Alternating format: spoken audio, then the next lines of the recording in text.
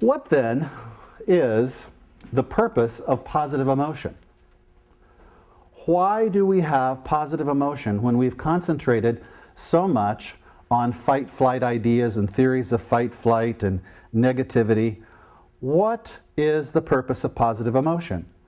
Why has positive emotion evolved? Why has positive emotion lasted through evolution? It's something that has lasted forever and ever. We've continued to have it. It has continued to propagate itself in one way or another. So really, what does positive emotion do?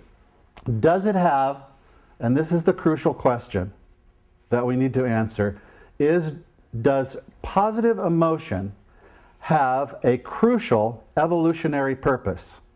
Is it crucial to our evolving? As a species, is it crucial to our evolving as an individual? Let's go back to the negative side of this, and we'll get a look at what we're up against in terms of the sort of lean towards the negative. How much we love the negative. Even though we think we may not love the negative, as you go through this experience with me, you're going to be more and more aware of the places and the ways where you'll find you have some character strengths, and the opposite of those are character weaknesses. And those character weaknesses, which comprise your ego, love to swing and lean towards the negative. They love to take you towards the negative because if they can't do it, they won't be fed. Those neurons in your brain won't be fed. They won't get oxygen. They won't get glucose. They will die. So they have an investment to get you to lean. Your ego has an investment to get you to lean towards the negative. And we've got to change that around, and we've got to get you, the propensity of you and the probability of you, to lean towards the positive, to start the positive lean. And it's going to be like getting a snowball moving. And you're going to come back and complain, I only got a 40 on my up spiral. I'm only at a 45 and I'm only at a 55, as we struggle back and forth with these learned patterns that we have. Now, why do we have them? One of the most important insights into the positive mind, or growing the positive mind, comes from someone who studied its opposite, which was, why do we have such a negative mind? Only this person is a woman by the name of Zygarnik, who studied why people would follow Stalin. She worked for Stalin, and she used funds from Stalin's government to do an exhaustive study. She's a brilliant evolutionary sociologist and statistician. And she asked the question, why would people follow Stalin? What is it about us that would get us to cheat on our neighbors and lie and do the things that upheld the Stalinist state? And what in psychology is known today is the Zygarnik effect as a result of her work. Now, the Zygarnik effect says this very disturbing piece of information.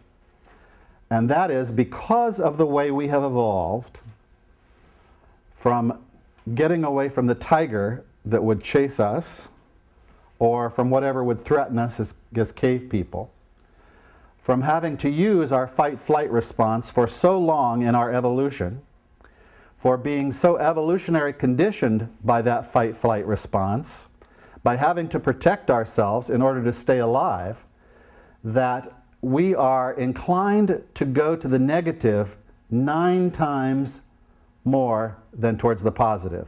It is a 9-to-1 ratio. We're more likely to remember the negative than the positive 9-to-1. Now let me give you a little test of that. Somebody tells you, you have really lovely hair. You have beautiful, soft, lovely hair. You have such deep, deep eyes. I love the color of your eyes. And those earlobes you have, just really so good to nibble on those earlobes. And your neck, have I told you about your neck? Let me tell you about your neck. And just the whole shape of your body and your skin. Your skin is so soft. What do you do to keep your skin so lovely and so soft? And I love your feet. Your feet are just really sexy. Now, I don't have a foot fetish, but those feet of yours are just really terrific. Your butt's a little too big, but all the rest is fine. Now, I doubt if somebody told you that, you would be feeling the softness of your skin. You probably would be doing something like this. At least when you got home.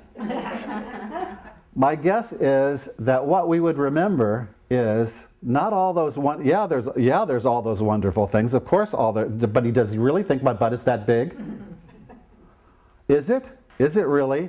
And we would, if we spent, looked at the amount of time we spent in front of the mirror, checking out which part we checked out, it probably wouldn't be any of the positive things. And we've been conditioned like that through school. It wasn't so much that I might have gotten 95 things correct on a test. What really bugged me was that I got 5 things wrong. And I was even told, as many of you were told, well, why did you miss the 5 things? Why didn't you? Why did you get, you got 7 A's, why did you get this C? I always got C's in conduct. 7 A's and C's in conduct, and they focused right in on the C in conduct. Well, we've grown up in a culture where we have really believed that what is important is the well-rounded person. And to have a well-rounded, well-balanced person, boring as they are, you have to raise up the weaknesses. You have to balance the weaknesses. You have to balance the deficits. And now we're going in just the opposite, realizing that we don't really, what we're after here is not well-balanced people necessarily. We're not after well-rounded people. Because when we are after that kind of roundedness, we ignore what is positive and good and best, and we waste a great deal of time focusing on the negative, because we're going to find that what you focus on is what you get. Where you shine the light is what you get more of. We've spent years and years and years in educational systems that are largely characterized by negativity. Once in a while we had one teacher, one professor, one person who found our strength, or found what was good with us, and nurtured us in terms of what was good with us and what was a strength in us, and we grew. But we have a profound attention given to the negative side of what life is.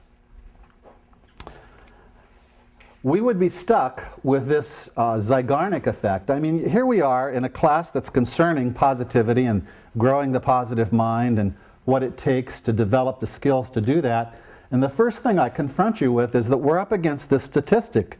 There is a 9-to-1 probability that you will swing to the negative rather than the positive. Now, just maybe in this new millennium that seems to hold so much promise, perhaps in this new millennium there's some emerging research that shows us that we can offset and begin to change that 9-to-1 propensity. And I'm here to tell you that we can, and that in this class and others like it, that we do at ANI, we change that propensity. And one of the secrets of doing that is what we're discovering about the brain, and that is neuroplasticity. That your brain is not fixed. That your brain, it isn't just that this part does this, and this part does this, and this part does this, and this part does that, but that your brain is always growing. That, I don't know if you knew this or not, a lot of people don't, but we thought for a while we'd made a wonderful discovery when we discovered that adolescents still are growing new brain cells from 20 to 25. That their development wasn't over. But guess what else we found out later? And that is that you are all, until the end of your life, growing new brain cells. We are all growing these new cells, and particularly new brain cells. Not only that, but what neuroplasticity means is simply this. What you think about and what you feel is what you are going to build in your brain.